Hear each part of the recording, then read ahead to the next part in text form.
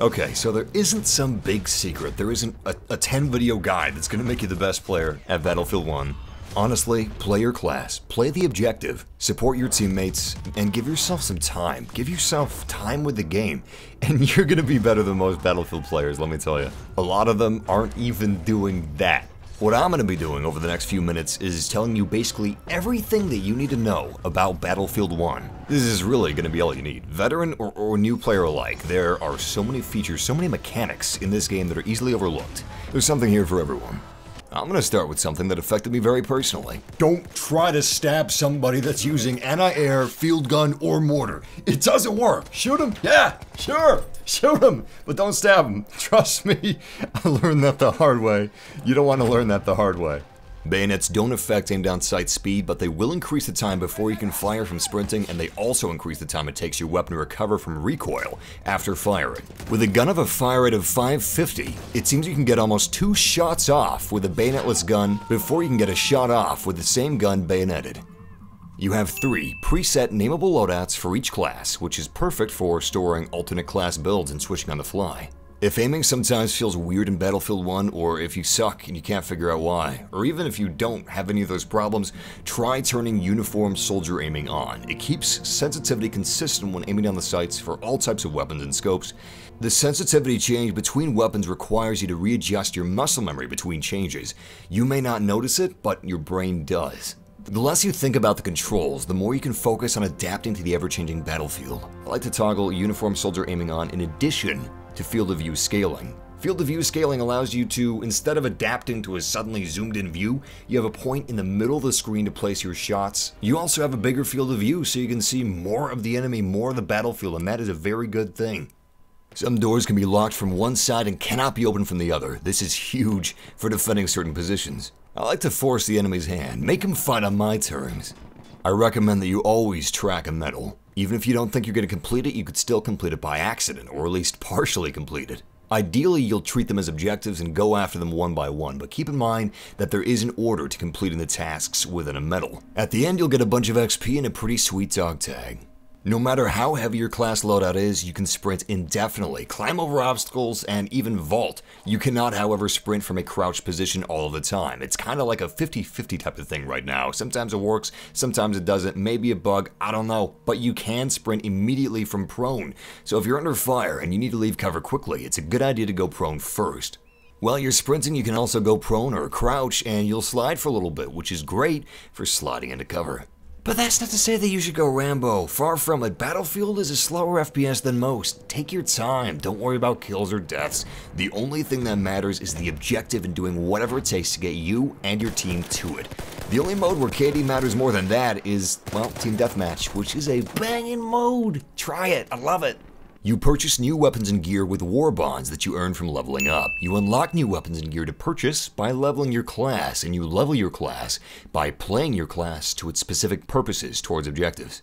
Until they patch the game allowing us to edit our infantry and vehicle loadouts from the main menu, the best way to do it is just to join an empty server, and that'll also allow you to practice vehicle controls or weapons. Basically, treat this as your firing range from Battlefield 4. Vehicle configurations are huge for certain types of maps and against certain types of enemies, so please experiment as much as you can with arty, tank, and aircraft configurations. And by the way, if you're using vehicles as taxis, for instance taking a plane to your favorite sniper's roost and then abandoning it, then not only are you a dick, but you're also killing your team. Vehicles are so vital to every game mode that they're in. In addition to this, prioritize enemy-held field guns and AA guns whenever you can because they're taking out your team's vehicles. Also, spot enemy vehicles whenever you see them, both ground and air. Your team needs to know where they are. Actually spot literally everything on the map and assume that only you know where they are. Don't just focus on enemy vehicles though, because friendly vehicles are your friends. You can use them as mobile cover, and if you're playing support, if you got a wrench, use the wrench, or lose it, and replace it with something you're actually going to use. Stats and numbers are all well and good, but messing with the enemy team's heads, that is great. Giving suppressive fire for your teammates on an enemy position not only makes them doubt their position and their handle on the situation, but when someone is affected in-game by suppressive fire, it alters their health regeneration and prevents squad members from spawning on them. And it also affects their accuracy and it blurs their screen. So all in all, it's a pretty great thing to do. Support specializes in this, but anyone can do it. If you're playing in a party, please unlock your squad. Be a team player. And if you're a squad leader, lead your squad. Start by spotting objectives and behemoths to attack or defend. Also be aware of what the rest of the team is doing. If they're pushing an objective, if they're about to capture an objective, go after it yourself. Easy, fast points if you look at the objective and spot it. Finally, and this should go without saying, play in squads. If possible, find people to play with that have mics. Battlefield is a team game. Wars are won through combined efforts. Having a diverse team that plays the role is key. Sometimes you'll have to go out of your comfort zone and play whatever class is needed most. Assault is great for capturing flags with fast, ambushy weapons and bringing down vehicles. Medic keeps the team alive or brings them back. Rifle grenades can make them a mini arty, that's fun. Support keeps the enemy suppressed while keeping allied ammo stocked, and Scout is useless as usual. I'm joking. Scout snipes and, well, scouts. Now, obviously, there can be some class purpose overlap.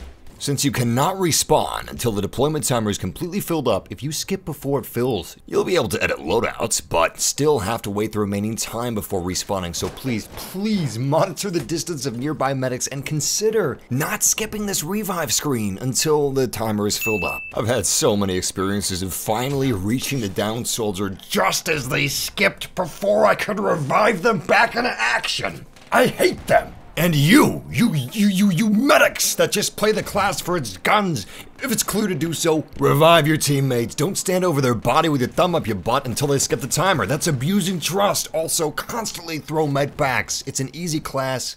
Why do you insist on earning less points? You now have to aim directly at the enemy to spot them with the spot button. Once spotted, you'll temporarily see their class or vehicle type and health, while also marking them for your allies. If you're scout class, use your flare or periscope for this purpose as well. If support or medic aren't doing their job, calmly curse them under your breath and hold the spot button, and spam request healing or request ammo, while passively aggressively shooting in their general direction. Aside from hardcore mode, Battlefield 1 has no friendly fire. The only way to kill your teammates is through incidental damage like a building collapsing while they're inside, so be wary of this while you're bringing down buildings. The trench bomber configuration is something I hold near and dear to my heart because it gives fighters something to do in between downing hostile planes, which is bombing the hell out of enemy objectives. If aircraft are giving you trouble, you can deal worthwhile damage even without anti-air, use mounted guns or even what you have on hand to do your part. Control points allow you to see how many hostiles and friendlies are on a given point. You need more friendlies than hostiles if you want to capture it. Behemoths are awarded to the losing side in conquest. They're manned by multiple players, controlled by one. They have weak points such as the gondolas underneath the airship, for example, which house players controlling powerful guns. You can either snipe the soldier controlling the gun out, or destroy the gondola altogether, which will significantly cripple the airship's abilities while also bringing down its health. If you're on fire, sprinting will increase the damage. Go prone to put it out faster. Randomly, special elite kits spawn on the map. These could be armored flamethrowers, LMGs, or SMGs. You got a lot of health with extremely slow regen, so stick to your medics and support for health and ammo. You'll be unstoppable. On the flip side, help out your elite class teammates. If you're medic, heal them. If you're support, give them ammo. Even the flamethrowers, incendiary grenades can be replenished, so yes, give all of them ammo. If you run out of ammo with no support around, you can swap your kit with the dead soldiers. Similarly, if your squad medic goes down without other medics around, you can swap your kit for his, bring him back to life, and you'll step in as a temporary, much-needed healer. Okay, pencils down, we're switching primary focus to weapons facts. Partially firing certain weapons can increase reload times. The Mandragon, for instance, carries 10 rounds in 2 clips of 5. Fire less than 5 or 10 and you'll be reloading some bullets one at a time, which is very slow, so learn your guns and empty them accordingly. Switching to your sidearm is faster than reloading. Bullets have travel time. Like real-life bullets, they don't instantly hit their mark. Some firearms have lower velocities than others, like sidearms to rifles. You'll need to account for this by aiming where your target is going to be, not where they used to be. In addition to this, bullets also have drop. High-velocity firing weapons usually drop less. You'll account for this by aiming above your target. How high above and how far in front you'll need to aim depend on movement speed, weapon, and range. I wouldn't sweat over it, or the minutiae of little numbers and details. I could go over all the guns and stats in this video, or I could make gun stat videos, but honestly, all those stats are already in-game. All you really need are the in-game stats and a little bit of practice, and you're good to go. Your accuracy depends on movement, stance, bipod, suppression, and how long you've maintained fire. Burst fire is effective for most weapons with the exception of mainly support LMGs. The longer you fire an LMG, the more accurate they get. However, the longer you fire, the closer the LMG gets to overheating. Grenades are self-explanatory. What you're effective and comfortable with matters. Forget stats. I like to use the incendiary grenade though, kind of like a gas grenade. Area denial with AoE damage, but also kind of like the martyr perk from World of War. If I'm about to die, toss it and take the enemy down with me. Also, try and use your grenades sometime before you die because missed grenades and unused grenades are both a waste. Now, smoke grenades truly obscure your vision. It's a great tool for medics to move in with cover because you can still see any downed soldiers via icons, but snipers can't really see you. You can also toss smoke grenades at the enemy to freak out their positions when pushing or retreating, and gas can kind of be used in the same vein as smoke. It isn't as thick, but it adds an area denial aspect while also forcing soldiers to hip fire, but keep in mind both sides are forced to hip fire. But next time you're pushing objectives, try smoke. Assault AT rifle is not only great for taking out vehicles, but also building cover. Let's talk about vehicles. Unlike in previous Battlefield games, once a vehicle has sustained an amount of damage that disables some of its functions, it must be repaired before restoring normal operation. Different parts of vehicles take different amounts of damage. Tank armor is strongest at the front compared to the sides and the rear, for example. So literally, plan your angle of attack. Another factor of damage is impact angle. Flat angle is ideal. The higher the angle, the lower the damage. If the angle is too high, the round will ricochet and deal no damage. No vehicles regenerate health, air or ground. They must be repaired by support's wrench or self-repair, during which time nothing else can be done with a vehicle unless you are inside of an airplane. While doing self-repair in an airplane, you can either slow it down or speed it up. No turning though.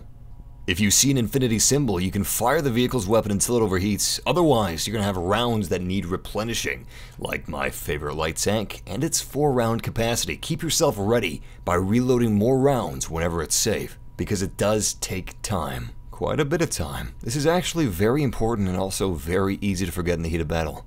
When pursuing certain planes, you can try focusing on the protective gunners. Since it's their job to destroy you, it's a good idea to take them out first. Now let's reverse the situation. Let's say somebody's coming after you and you're in a bomber with no rear gunner. Just switch seats, hop in the back seat, take them out, and get back in the pilot seat before you crash. I've actually done this a few times and it works really well. If you're decent with a stationary gun, it's going to be difficult for a fighter to take the bomber down. Now let's talk about some of the best weapons for each class. Now this is extremely subjective. To be completely honest, the best thing to do is just to try all the guns yourself, see which ones you like. Ignore the stats, see which ones you like, see which ones you're comfortable with, because that is what's most important. It's not so much the sword, but instead the knight who wields it. With that understood, we're going to be going over the general consensus of the best weapon for each class. Most people agree that the Mondragon is one of the best weapons for the medic. I prefer the Storm variant myself. Its 10-shot capacity is more than enough to handle 3 hostiles at once. The Selbstlader is another great choice with a 3 shots kill average, and the M1907 is an alternative if you prefer more automatic style. Most assault enjoy the MP18. If you don't, try the optical or the other variants. You should find something that suits you within its family, but the Hellriegel 1915 is the tops. It's worth the grind to rank 10. It's almost unanimously the best weapon for assault. The Model 10A and Trench Shotgun are brutal if you play them proper. I recommend giving shotguns a shot, no pun intended.